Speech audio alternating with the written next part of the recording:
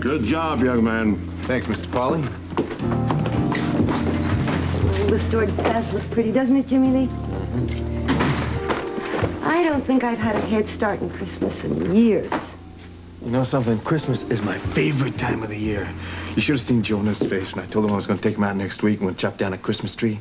He was thrilled. I heard. He can't wait. He's a great kid. I really appreciate the interest you've taken in him. You must have someone back in Port Charles that's waiting for you to come back. No. I find that hard to believe. Look, it's true that the Quartermaines are my family, but we've never been that close. Must have a girl. Nope. Oh, why not?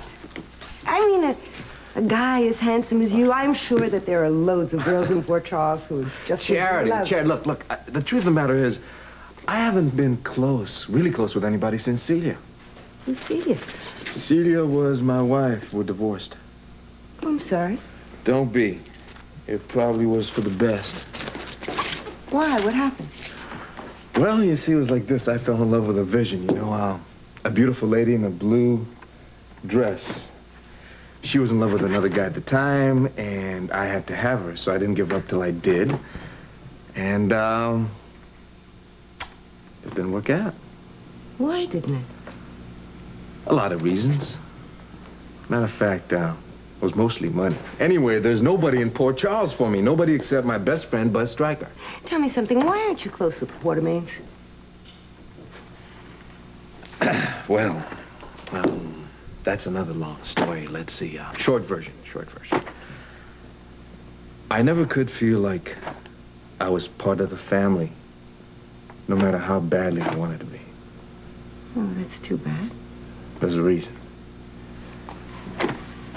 You see, I'm Edward Quartermaine's illegitimate son.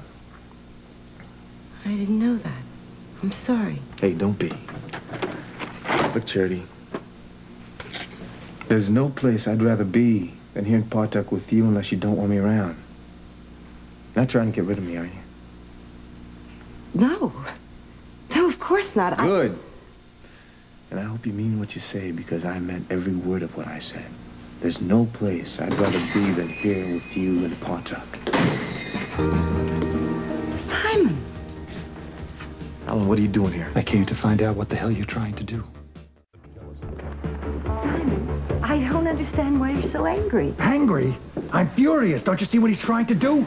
At least you waited till the customer left. Now, what do you want? I want to know what the hell you're doing here. I'm doing what you asked me to do. I asked you to come here and check up on Charity and Jonah. I asked you to find out if they were all right. I asked you to do that 3 weeks ago. Well, as you can see, I'm doing just fine, and so is Jonah. Why didn't you call me and tell me that? Charity needed my help. And what kind of help are you giving her? Listen, I know what you're thinking, and you're completely wrong. Jimmy Lee has been a perfect gentleman. Well, that's totally out of character for him, so you better protect yourself. You have no right to say that. What Charity does with her personal life is none of your business, Alan. Is that how you feel? I thought you knew how much I loved you. Oh, come on. Get off it, will you? You gave up that right when you went back to Port Charles to your wife, your kids, and your money. I care so much about you, Charity. I don't want to see you get hurt. Hurt? How am I going to get hurt? By him. He's a womanizer. He's never been any good with any woman. That's a lie, you creep. Really? Tell her about Celia. Tell her why Celia left you. I don't want to hear about it, Alan, and I don't need your protection. You have a wife and children up in Port Charles, and I will not be accused of husband stealing. Charity, I told you my marriage is over. Is it? I mean, have you come here to tell me that you're getting a divorce? Because if you haven't, there's nothing left for us to talk about. Excuse me.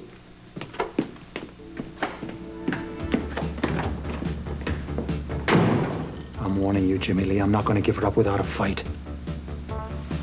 If you want to fight, pal, I'm right here. I'm telling you, she's mine.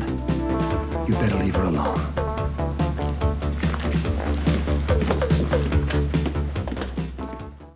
Thanks, buddy.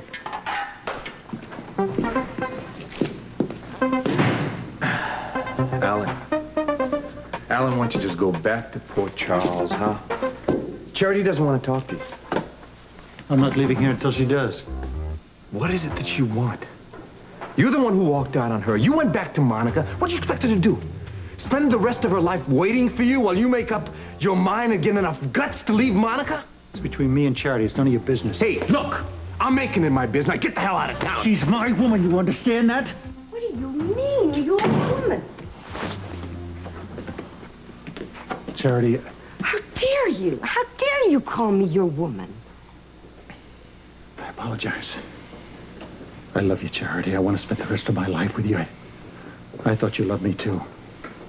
I loved a man named Simon. Not a man with a wife and 2 children. You're not even ready to leave them, and I'd never ask that of you. I have no intention of giving up my children. I wanted to bring them here. I wanted you to be their mother. They have a mother, and you have a life in Port Charles you are not ready to leave. You bet he's not. Because if he left his Monica, he wouldn't have a dime. I don't care about the money, Charity. Isn't this what this whole charade was about? What are you talking about? What charade? Jimmy Lee. Come on, Simon. Why don't you tell her about the whole charade, Simon? I will tell her. Not here. Not with you here.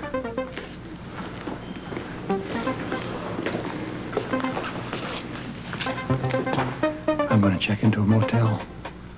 You better not be here when I come back.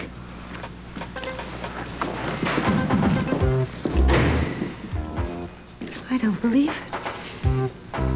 He's a completely different man. Yeah. He is a different man, Charity. He's not Simon. He never was Simon. Alan Quartermaine pretended that he had amnesia just because he wanted to punish his wife. It was all an act. He knew who he was all the time.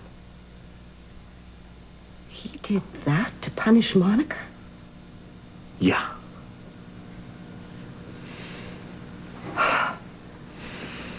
For a man to do that for his wife, he's got to be madly in love with her.